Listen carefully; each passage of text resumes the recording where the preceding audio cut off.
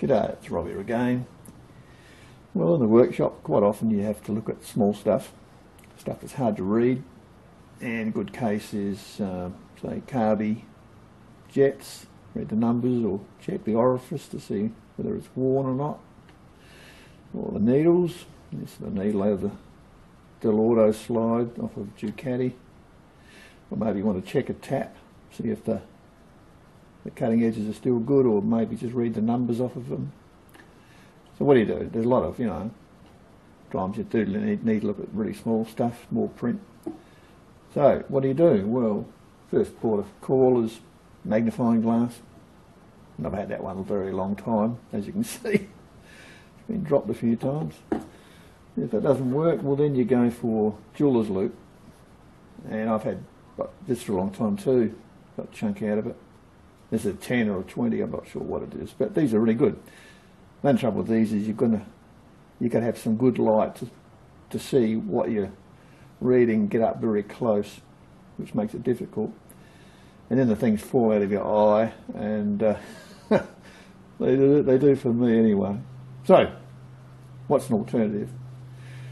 Well, USB microscopes have been around, the ones that plug in the computer have been around for a very long time. And I looked at those a while back and I wasn't very impressed. The cheap ones are just that, cheap and nasty. And I forgot about it. Anyway, just recently I've been having another look, and I see that there's a model out that it's more expensive, but it does have a decent little stand, and it is easier to use. You can adjust it more finely. So what happened? Well, I lashed out and bought one. I'll show you what I got. And this is the unit. It's made by Andonstar, and it's quite well put together, this little thing, and the reviews I've seen on it suggest it's a lot better than the basic units. This cost me $70 Australian delivered, and it arrived very, very quickly from China. Parcels got bounced around a bit, but it didn't do any damage to the unit, thank goodness. So I'll show you what you get for $70. First off, you get an aluminium base plate with little rubber feet on it, and then you get another bit which screws into that, like so, and that is the little raising mechanism that raises the camera up and down, the endoscope.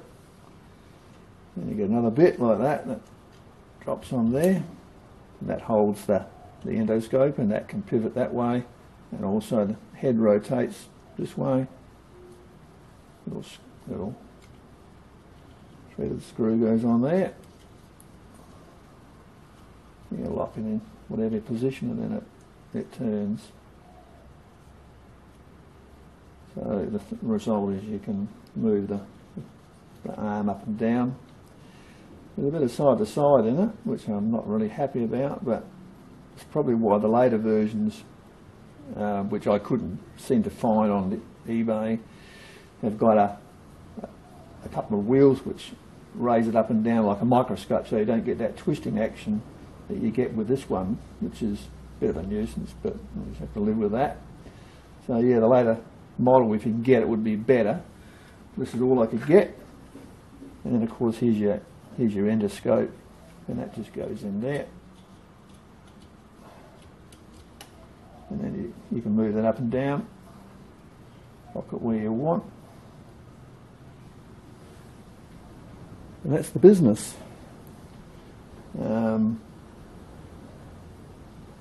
That goes right down, and you can focus it with this little wheel here, or you can move it up and down and focus with this one as well. So it's pretty cool, pretty neat little unit. And then you've got a USB lead, a little wheel on this thing that adjusts the 8 LEDs in the tip, and a button to take photos, and that's it. But the beauty of this is that you've got control over the camera. The base is the mount for the camera, the arm is well away from the camera. The cheapy ones, those barrel type ones with a rotating adjuster in the middle of them. The stands are pretty wonky. This one's quite nicely made, and as I said, the only thing that is a bit weak is it's got side to side on it, which, you know, as you change rotation direction, move the arm a bit. Anyway, so if you can get the later model one, do it. So what can it do? Well, it just plugs straight into the computer, and if you've got Windows 8, the software will recognise it and just bring up an application which lets you do videos or take pictures. You do get a driver disc with this, with some software on it, but the software is pretty crappy, and you don't really need it anyway. In fact, I think the Windows software is way better than what comes with it. So forget about the software if you've got Windows 7 or 8 or above, and you should be good to go. So we'll put a bit of stuff through it and see what it can do. That's a nail file.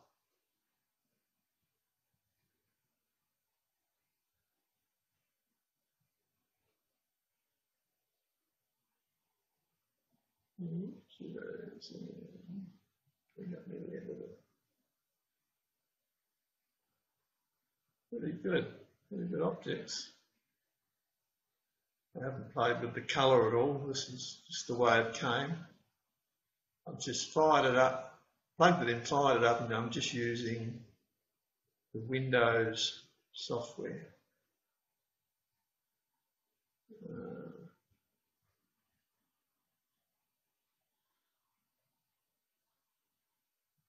Let's see if we can go in even closer with it.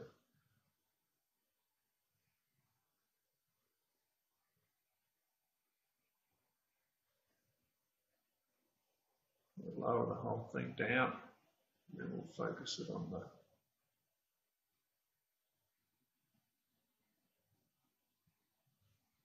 the actual endoscope.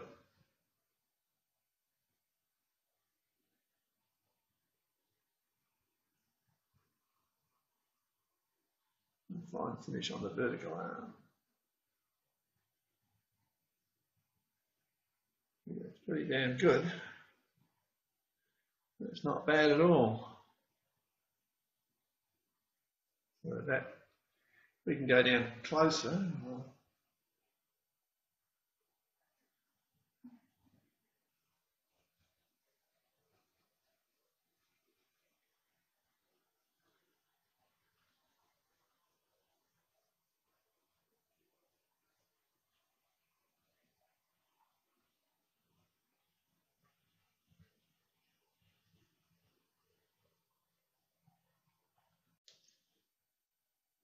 Right, well here's the auto carby main jet. Focus with the vertical adjuster. You get a bit of side-to-side movement, but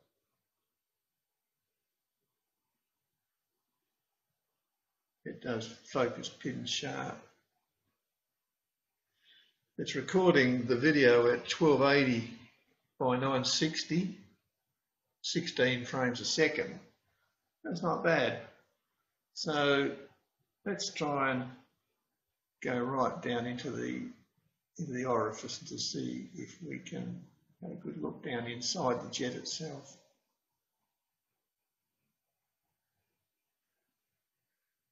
Just the light a bit.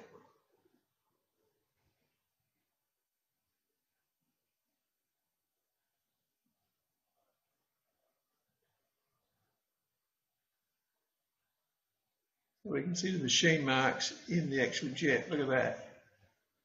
Look at that. How good is that?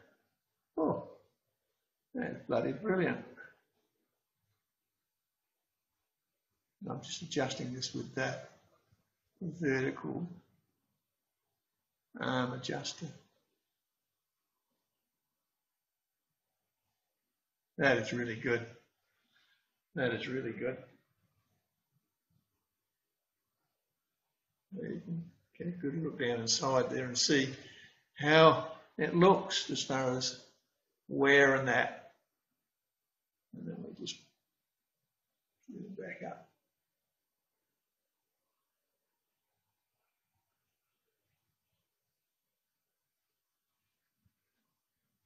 Pretty good. Yeah, I'm pretty pleased with this. This is amazing.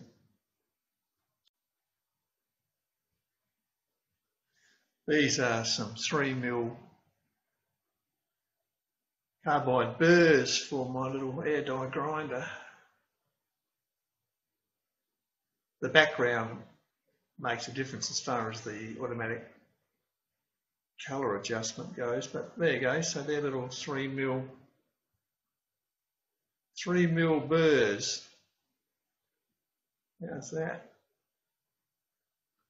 Pretty good. Pretty damn good. I'm very pleased with this. This is a great little unit. Fantastic. I mean, that's, you know, that's excellent.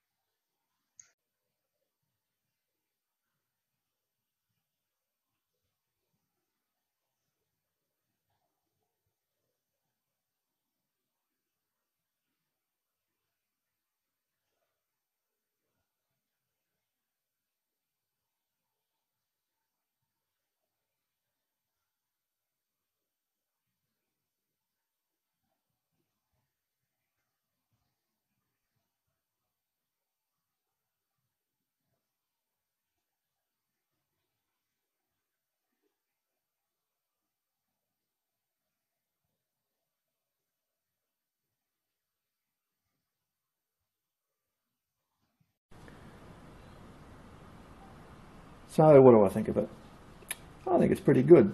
It's certainly not a toy. It's very well made, apart from that slop in the arm, which is a bit annoying. I would have liked to have got the later model and reviewed that, but I couldn't, unfortunately. This is all I could get. But I'm still pleased with it. I think it's very good. It's value for money. It's certainly way ahead of the really cheap ones, and the image quality is fantastic. You have to watch it with the base. Being aluminium, it's highly reflective, so you can easily oversaturate the image if you've only got a very small item under there.